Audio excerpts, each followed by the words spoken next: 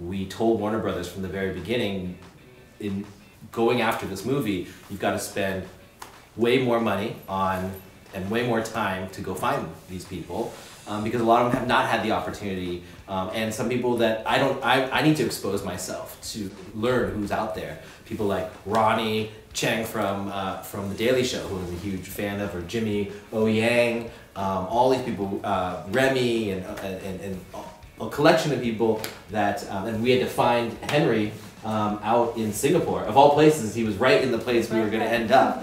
It took us months to find anybody, and then he was sitting right in front of us all this time. We were losing sleep over it. Literally, I was like we were like, where's Nick?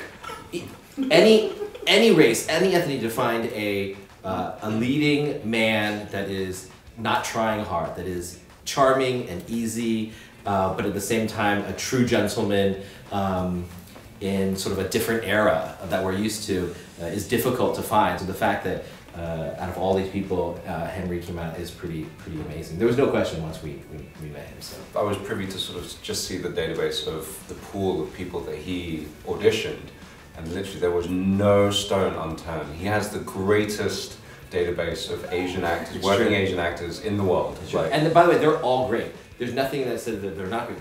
I found so much talent that I want to build movies around. They just weren't fitting these specific characters. Kevin wrote very specific ideas of who these people were. So that broke my heart, actually. Seeing people, I'm like, that guy's a freaking star, that woman's a star, that person's hilarious, but it just didn't fit what we needed.